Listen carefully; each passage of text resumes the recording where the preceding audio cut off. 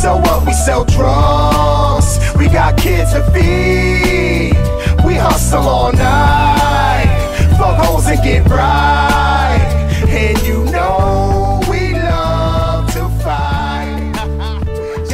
Guys, what is up? Welcome to another episode of Maximilian Must Know. Today we're taking a look at a fragrance from the house of Bvlgari. This one is called Homme Soir. Now this is actually my first review from this house. It's not my first scent. I actually own a few from this house. I have Bvlgari Black, which I love. I have Bvlgari Aqua, love. And I recently purchased OT Noir, which I'm going to review as well. I'm going to review all of them. But I own 4 from Bvlgari, and as far as what I'm interested in, it's a good question. You know, I definitely want to check out the higher end Legem line, which they have at Bloomingdale's across the street from my office. Those I know are $300 plus.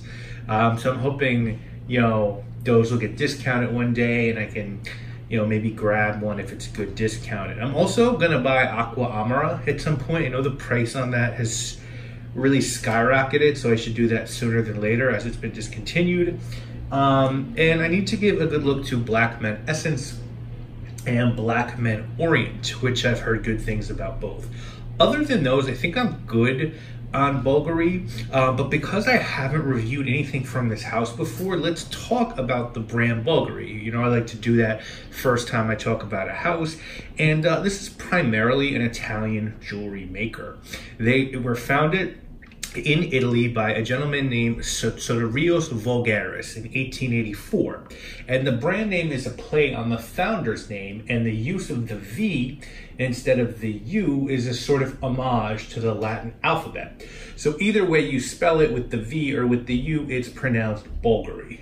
And the founder, Soterios, is from Greece.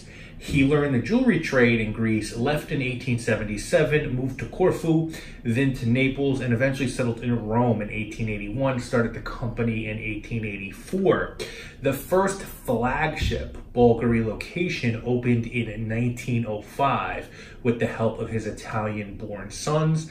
Their first international store was opened in 1970 in New York. Subsequent shops opened in Paris, Geneva, Monte Carlo, etc.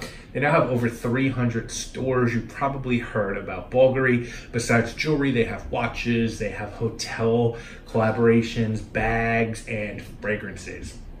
And the first fragrance was OT Ver, the green tea scent that dropped in 1992. As of today, they have over 90 fragrances in their library, the latest release this year. And I believe they do their fragrances in-house, though I could be totally wrong about that. They are currently part of the LVMH group, though. Now, this scent, Homme Soir, I purchased on Amazon, $35 for 100 ml. And you can find it online between 30 to 40 bucks, depending on the size that you purchase. It was a 2006 release. Very simple note breakdown on this one, guys. Just gonna get papyrus, bergamot, amber, and Darjeeling tea. Really simple. It's an eau de toilette concentration, and your presentation, you've got Bvlgari, Homme Soir. You've got the pretty nice cap that are standard on Bvlgari fragrances, sort of black metal in there, stainless steel.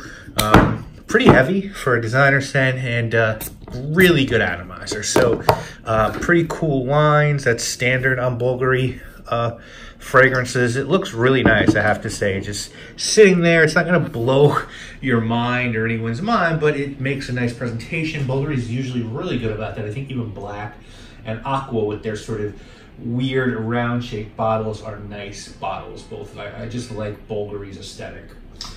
So let's start with this in terms of fragrance.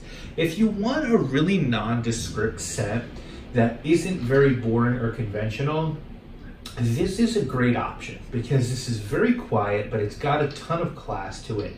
And it doesn't go the normal route by being one of these safe citrus men's scents. This is pretty different for a softer men's scent. It's really hard to describe. I would say it has a touch of the aroma of a dry cup of watery black tea. And I don't mean that in a bad way. It's sort of fresh and clean with no soapiness. And what a trick that is to pull off. Imagine, if you will, not to sound like we're in the Twilight Zone, how bad is the new remake of Twilight Zone? Anyway, a fresh and clean scent with no soapiness and a reliance on Woods tea and maybe just a touch of bergamot to get you there. It's really interesting, and this is class, man. I think Bvlgari does class well. Aqua is a classy aquatic, black is a classy unisex, and this is a classy men's upscale scent. So to picture that, and it's hard for me, guys, from just being honest, to explain this one. I sort of imagine either a cup of steaming black tea or even Earl Grey tea with crisp woods, a little bit of bergamot at the top, and a sort of clean, musky, nondescript dry down. Certainly good quality for a designer scent, and it really shines in its faint performance, which we'll talk about next. This has quiet, loud performance. It's just enough for someone to get close to you, I feel like. It's quite good at that. I mean, it has really good longevity. It's a subtle scent. It's gonna last for about 10 hours and mildly project for a good 6. And it really doesn't seem that way when you first spray it on, but it's got deceivingly good performance. Really does give off an upscale masculine vibe and smells to me like something a European banker could or would wear. Of course, everyone should wear what they want, but I think this is a masculine scent, and I think ideally it's best worn dressed up in the spring or fall. A little too much, believe it or not, for the summer, and maybe just not quite enough for the winter. But it's certainly fine to, give it a go in the winter, and definitely won't be awful or let you down. If you're looking for something similar to this, it's sort of close to the original. I haven't smelled that in a long time, and that was once or twice at Sephora, though I do believe that I found that scent to have a little bit more going on.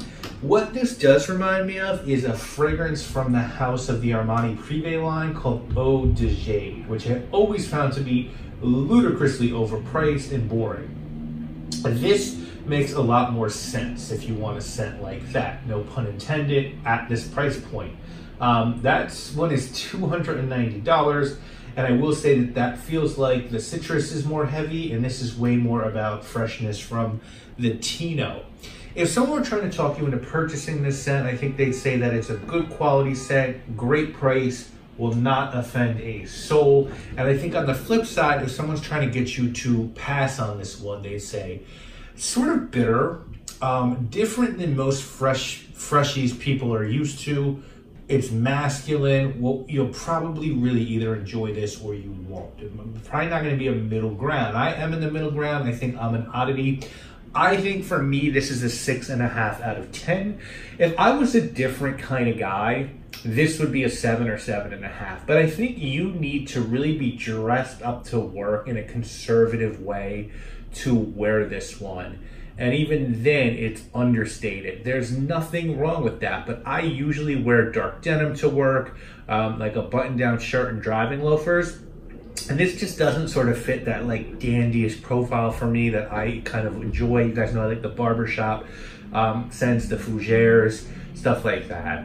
And then when I do dress up, I really like the upscale versions of those. Parfum MDCI, Invasion Barbar and Raj's Amber Extrait. And so this just doesn't really have a place for me. I appreciate this one. I see its merit. It's just not something that I personally like swoon over.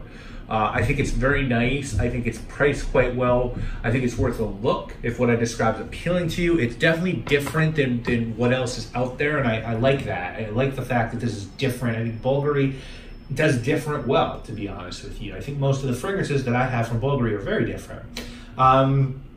So anyway, that is my take on Homme Soir. I would love to know what you guys think of this one. I actually bought this one because one of my friends was like, that's his favorite scent at the time. And he's sort of a collector, not like me, but he's got like 30 bottles.